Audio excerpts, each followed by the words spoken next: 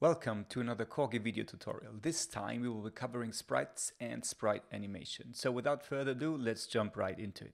Let's have a quick look at the sprite class. As you can see, the sprite class is a direct subclass of image. So anything you can do to an image, you can do to a sprite.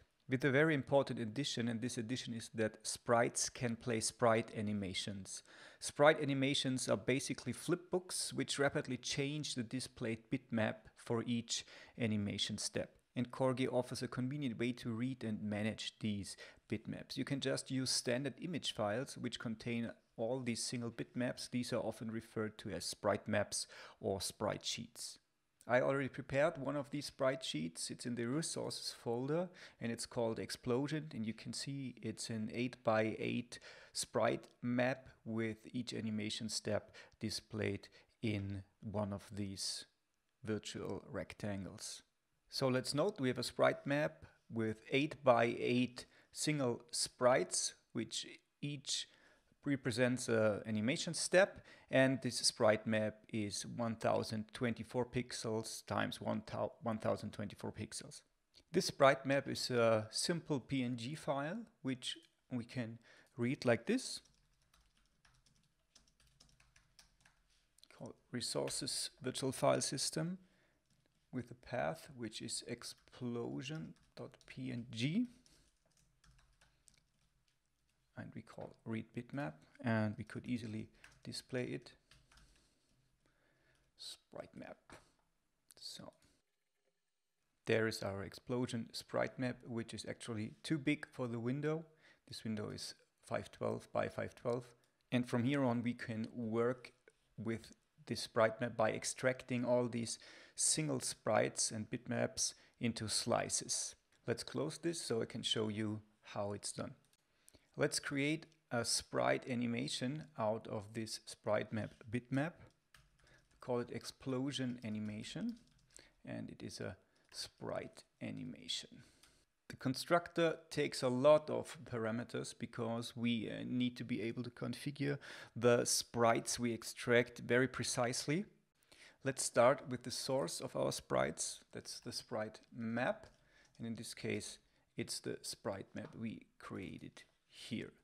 Next important parameter is the sprite width, which is actually 128 pixels because we have a whole PNG which is has a width of 1024 pixels, and we have 8 sprites, so 1024 divided by 8 is 128, and the sprite height is also 128. The next two parameters are the margins, because sometimes the sprites may not be on the very borders of the sprite map, so it's margin top. In this case it's 0. Actually, margin top has the default value of 0, so I would not need to specify it here, but for the sake of this video I will just put these parameters in here with these values 0 and 0. Next thing I have to specify are how many sprites are in the rows and how many sprites are in the columns. So I define 8 columns and 8 rows.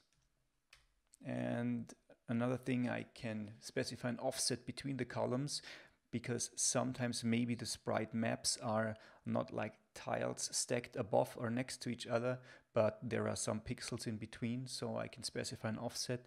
The default value of offset is 0, so I would not have to specify these here either, but let's just specify them here to have a complete constructor call. So that's basically it for my explosion animation. Now I can change this image to a sprite and call sprite, but now with the explosion animation as the single parameter for the constructor.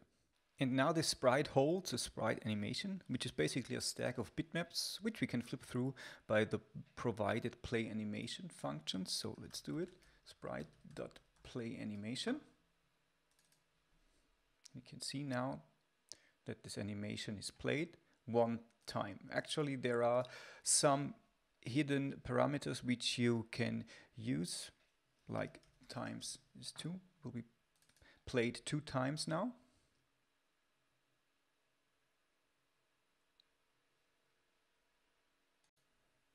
You can even play it looped if you want. It's another function called it's play animation looped. So it just plays forever. But we can specify other parameters like the sprite display time, which is the time the engine waits between each animation step. So let's make it 500 milliseconds and see how it looks. So after each step, it waits 500 milliseconds. This can be used to slow down animations. So let's remove this. I can show you another parameter. You can even play it reversed.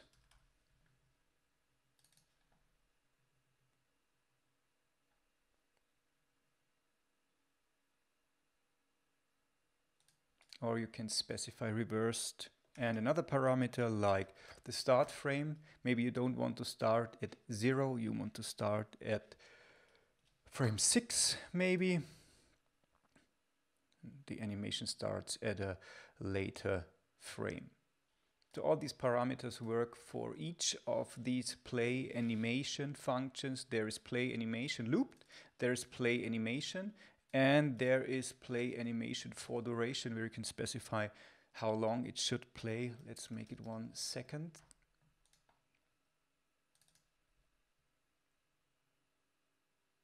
And then it stops. So all parameters work on each of these 3 play animation functions.